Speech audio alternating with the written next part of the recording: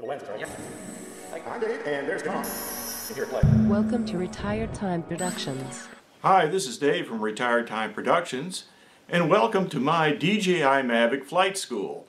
This is where I learned to fly the drone, and you help me. Now, along with the instruction manual, I have this book here that I got online on Amazon.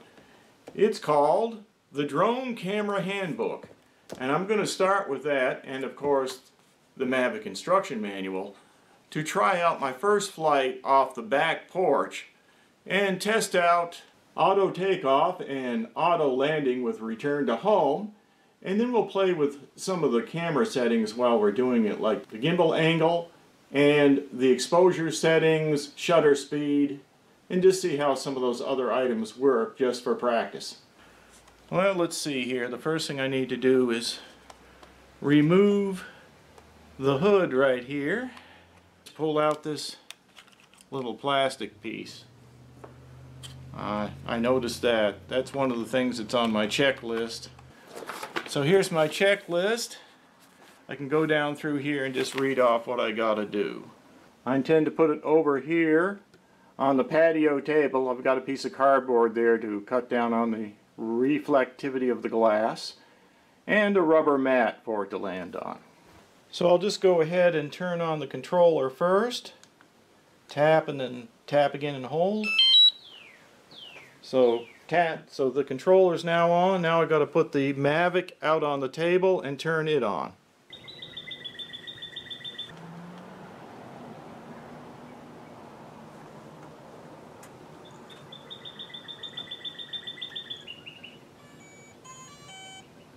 I'm actually going to go ahead and plug this cable in right here into the lower middle on the controller. So plugging my tablet into the lower middle port. Alright, and then that launches the DJI Go. But I have a choice here because I have Drone Pan on here too. So pick the DJI Go 4 and just once. Okay, now we'll pick the Go Fly button. Okay, now we'll check to make sure everything's normal here. So we got the latest firmware. Make sure we got enough satellites. We'll get into that in a minute. Okay, let's go ahead and just cancel out of this. Compass is calibrated, latest firmware, everything looks good. We can adjust the light settings if we want to. I'm going to put it on 1/1000th of a second shutter speed and 100 ISO true color. And I think I'm going to start inside the porch here where it's safe, and then I'll go out if it gets into a good hover. Alright, let's start the launch by pressing this button. Swipe to confirm.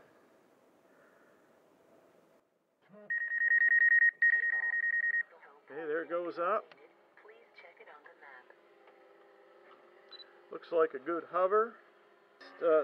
I'm actually, when I do touch the screen, you can actually focus like that, do an autofocus. Alright, let's pan over here a little bit, and let's take it up in the air, moving the left stick up.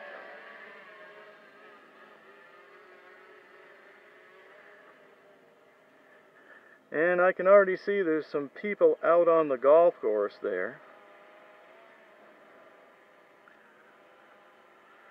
Okay, let's just move forward a little bit with the right stick.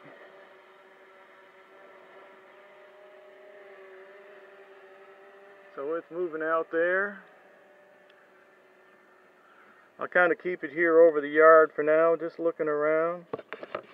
So let's pan over this way. I'm going to get back here in the shade a little bit. So let's pan over this way a little bit. Just looking at the tee.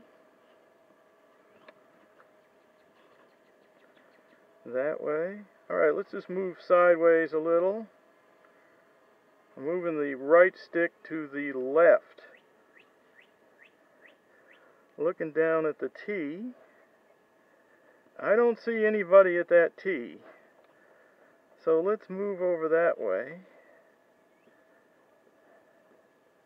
Now with the left wheel I can actually tilt the gimbal. So if I move the wheel counterclockwise, the gimbal looks down. I'm moving up just a little. I am seeing, looks like some activity down there. Yeah, there's some people moving around down there too. It looks like. Yeah, so we don't want to go over there. Alright, so it looks like quite a few people out on the golf course today. I see some just about everywhere. So let's go ahead and move back towards home. So I'm just going to flip around here. Now let's move the gimbal down a little more. So there's me. I don't know if you can, let me adjust the right wheel again. Let's see if I can get it. There. There, now you might be able to see me waving right there. So I'm using that wheel to manually adjust the shutter speed. And if I look down a little more, I can actually look straight down. Let's see where I am. Alright. So there's the end of the golf cart path. I'm kind of over the end of the golf cart path. I don't know if you can see that in this camera. I'll try to move this camera up. And you might be able to see it. Okay. Let's go ahead and return to home. I'll just go ahead and push return to home. We'll come back a little bit. So holding the right button on the controller that looks like a home button. I don't know if you can see this in the camera, but right here, this button. Go home. And after it says go home, you can let go. Okay, here it comes back.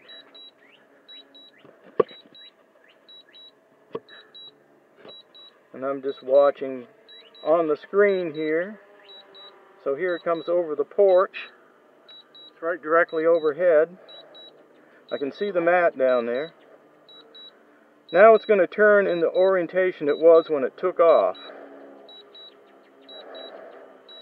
And now it's going to lower itself down.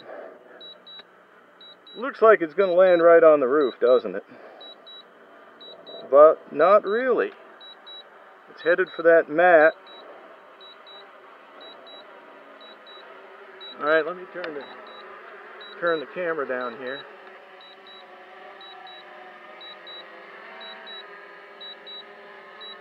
Camera down, just about like that. Okay. Now there's the mat. It's not stopping, it's going all the way. And it made it. So that's pretty close to home there.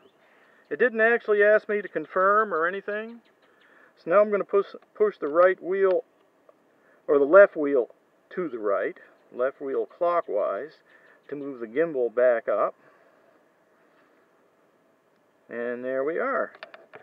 And I can adjust this shutter speed some more. And it gets brighter as I go back to 1/1000 right there. So that's just a first test off the back porch. Looked like it worked pretty good. And I'm going to go ahead and shut off the quad. That's the thing you have to do first. Okay, I learned a few things while I was up there, and you can help me if you know anything I was doing wrong. But I did learn to use the record button either on the screen or this button right up here, which you can press to stop and start the recording. Also use the gimbal tilt wheel, which is this wheel right here. And I use the shutter speed button right here. Also, of course, I use return to home, which was this button. And then there were features on the tablet itself that you saw me use. So if this was helpful, let me know and I'll do another one. I'd like to do a little further flight next time and try out more of the settings. Just let me know what you'd like me to do next. Leave a comment under the video.